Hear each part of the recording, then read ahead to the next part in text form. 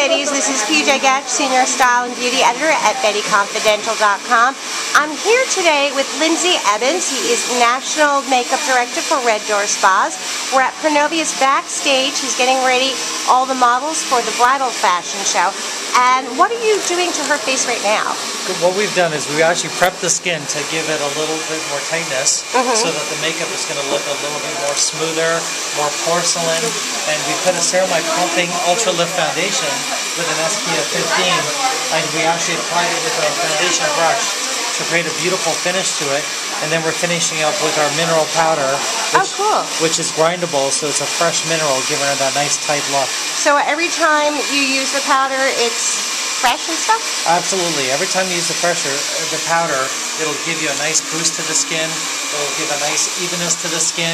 Even after a long day of getting a T-zone of oiliness, it'll mat it out, but not look overly matte. So you'll still have a little bit of dew without low mica content. Oh, that's good. Which is really great. So you don't get all that heavy shine. Or clog the pores. As you can see here, how beautiful, and we haven't even put on concealer. No, she looks absolutely luminous. She's already beautiful. So. Well, she's got great bone structure.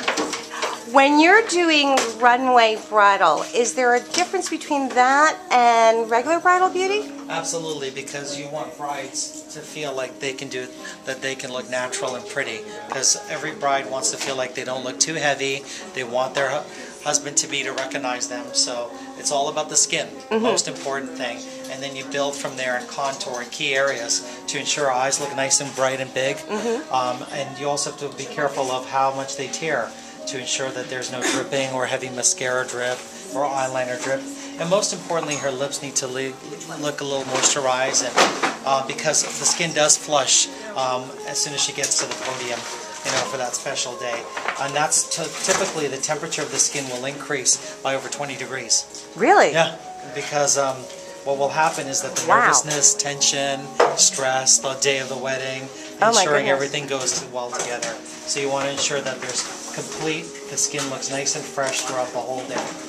So I guess to prep the skin right, you have to start with skincare, with the correct moisturizer and the correct soap and everything else before you even put the makeup on. What's great is we have an amazing program at the Red Door Spas, which actually is tailored. It's a 6-week to 8-week program, and it basically gets your skin ready and your whole persona ready for your big day. So having manicures, pedicures, facials, having your hair done, and most importantly, the bridal trial for the hair and makeup. And what it does, it gives the bride a sense of security and confidence leading to her wedding. I had no idea there was such a program involved. But what's nice though, if you take care of your skin, you're going to get great results like this. Yeah. And this model alone is one that takes great care of her skin. Oh, she does. She really, really does. Now, when you're doing runway bridal beauty, what's the most important factors? The most important factor, first of all, is having the skin nice and even, so it has to be hydrated, not dry. Okay, that's the first thing. Second thing is they must always use a great eye cream, at least 1 month before leading up to the wedding.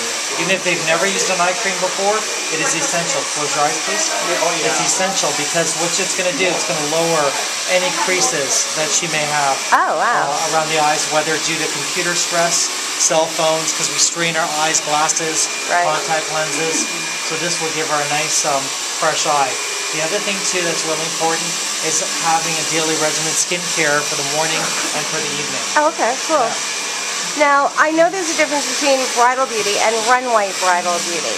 So when you're doing runway bridal beauty, what do you typically emphasize? I really emphasize the contouring, because with the heavy white lighting that's on a runway, will chisel in her face. So you really want to contour these areas through hair, her nose area, and really line her eyes, because that depth will go to her eyes, and then the richness in the lips. So the lips would be intensified a little bit more. And the other thing too for runway, you build a lot of cream up here and white down here. Oh, really? Yeah.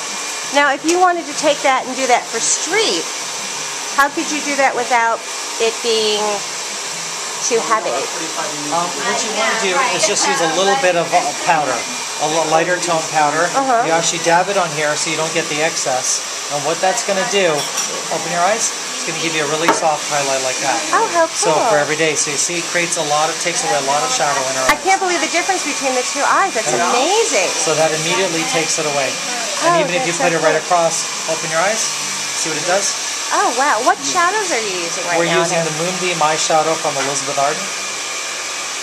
It's gorgeous. It's beautiful. Close your eyes. And we just put it in this area here, very softly, with a fluff brush. A fluff brush? It sounds like a candy. And we do the heavy contour with a crease brush. So that's the key. That's the crease where you do all of these. And then the fluff is a flat. Oh, okay, cool. And if you really want to get into deep crevices, you use a blender brush. A blender brush. Which goes right in for there. And that blends any dark color to light color. Oh, okay, cool. Very, very cool. Okay. So I know that bridal beauty should be dewy, should be fresh. You almost look, your skin looks like porcelain. And how would you, if you wanted to do that for street, how would you translate that for street? What I would do for street, I would take 2 of your best eyeshadows, a light or a dark, or a medium to a mid-tone color. So what I mean is you could use your warm browns with a vanilla, or you can use a creamy white with a blue, an indigo blue. Oh, so you get cool. 2 dramatic appeals. Oh, very cool. And what are your favorite products to use? Well, of course, Elizabeth Arden, because I work for the brand. Great products, but there's a lot of amazing products out there, from very intense makeup tones, like your MAC Cosmetics to NARS, to Makeup Forever. Those are great trendy based products. High-end products such as Giorgio Armani, incredible. A great staple for a makeup kit is your Maybelline Great Lash. Oh, really? Oh yeah, excellent staple. One of my favorite products for models and for anyone every day is the 2-in-1 eye makeup remover. It's a half oil, half water. You shake it, it takes off everything while nourishing your lashes. Oh, I need to get that. I have a really bad one right now. Mineral powder, of course, is the Elizabeth Arden powder. And you grind it like coffee. Now, can you use that as like a lightweight base? Absolutely. You can actually use it as your foundation without even having to use a liquid. Oh, great. And it's a standalone foundation. Oh, nice. And it lets your skin breathe. This is so gorgeous. So now we're taking the mid-tone and putting it in the crease area with a crease brush. Open, and there's the softening smoke intensity. Oh my goodness. You look stunning. You look absolutely stunning. What is that her natural lip color? Because it's gorgeous. Absolutely. What we did is we nourished it with a moisturizer. It's coming out now, and the heat in here is bringing it out. So that's a lip moisturizer? What did you use on her lips? It's called a fixative. It's a lip fix. And you actually put it on as a primer. It primes the lip before the rest of the foundation. Oh, that is so cool. Well, Lindsay, thank you so much. I really appreciate it. Thank you. Bye-bye.